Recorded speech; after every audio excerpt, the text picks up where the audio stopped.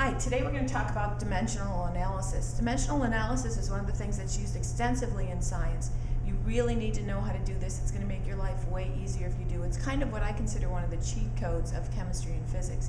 So learn this now and it's going to give you benefits for a long, long time. So what is dimensional analysis? Well, it's using what you know in your head, like 365 days a year, 52 weeks in a year, 60 seconds in a minute, that kind of thing. And the units, remember no naked numbers? So we want to use our units to make conversions. So we're going to convert from one thing to another. So let's do a couple of examples. How many seconds are in one day? Okay, when I use this, I like to say to people when it's their birthday, I send them notes, emails, or whatever, and I say, today has 86,400 seconds. I hope you enjoy every one of them. So how did I get that 86,400? Well, I use dimensional analysis. First thing I always list is what I know. So I need to somehow get seconds to days. You may know how many seconds are in a day, in which case you're done. You may know how many seconds are in an hour. I needed to go through some conversions. I needed to say 60 seconds was 1 minute. I needed to say 60 minutes was 1 hour. And I needed to say 24 hours was 1 day. That was for me, okay? I needed to do that. Now, things have different names. 60 seconds and 1 minute are exactly the same thing. Kind of like 5 $20 bills and a $100 bill, exactly the same value. It's $100, or 4 quarters and $1, same value. So if I put 24 hours over 1 day, that's like multiplying this by 1.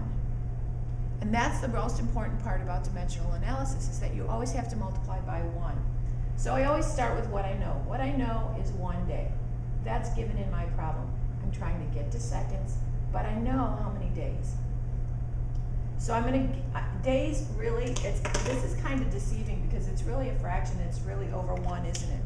We don't write the over 1 because it's understood, but it's there. So that means the word days, don't worry about the numbers yet, just look at the word day. Day is in the numerator. So to get rid of it, to cancel it out, you need to put it in the denominator.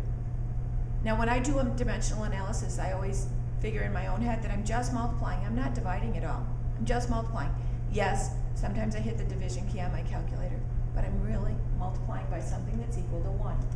So I want to get rid of the word day. That goes in the numerator. And the conversion factor that I have, the thing that's less than a day, is hours. So I'm going to put hours on the top. You see how the number 24 is next to the word hours? That's when I fill in the number 24 and put it next to the word hours. And what's next to day? The number 1. So this is like multiplying 1 day by 1, only now it's in hours. And these cancel out. So now I'm left with hours, but I didn't want hours, I wanted seconds. So I'm going to look up here and say, oh, I know, I can convert hours to minutes. Again, hours is in the numerator. To get rid of it, I put it in the denominator. My conversion factor is hours to minutes. Then I look up here, the number 60 is next to the word minute, so I put 60 in here. 1 is next to the word hour, so I put 1 in here. That's like multiplying by 1. And now the word hours go away, and I have my information in minutes. But I didn't want minutes, I wanted seconds. So I need to do one more conversion. I need to convert from minutes to seconds. You guessed it. Minutes is in the numerator, so I'm going to put it in the denominator. My conversion from minutes to seconds, this is equivalent to 1. 60 seconds is 1 minute. So I put the 60 next to the word seconds and 1 next to the word minutes. Oops, did that wrong. That should still say seconds. And basically I'm done. Now I'm going to go ahead and let my fingers dance on the calculator key. I'm going to take 1 times 24 times 60 times 60 and hit the equal key. And because these are all 1 in the denominator, I don't need to divide it by anything. If any of these was something other than 1, I'd need to put a division in there, but it's not.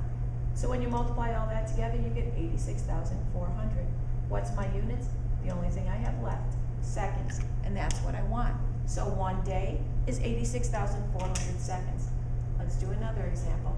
And feel free to stop the video at any time or rewind if you need to review this, if I went too fast, because I sometimes do that.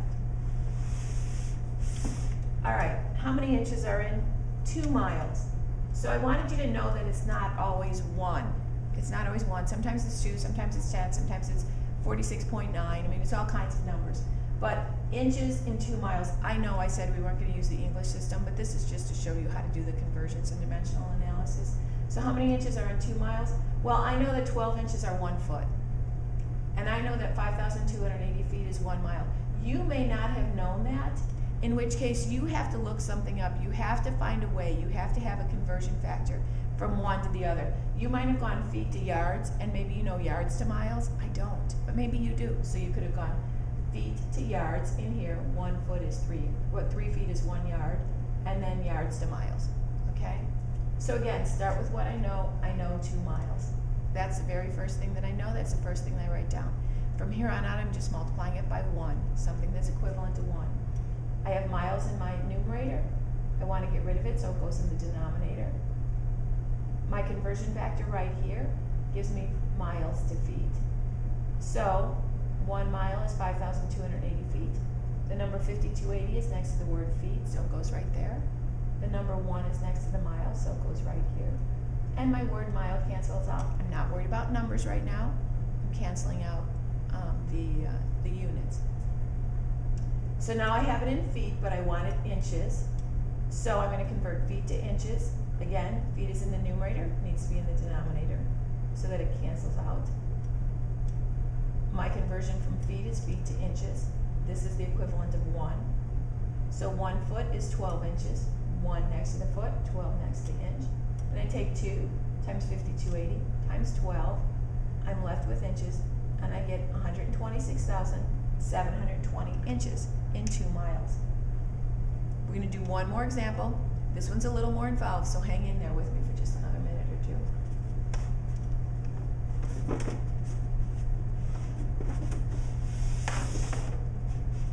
All right, so we're going to convert 16,241 meters per second into kilometers per hour.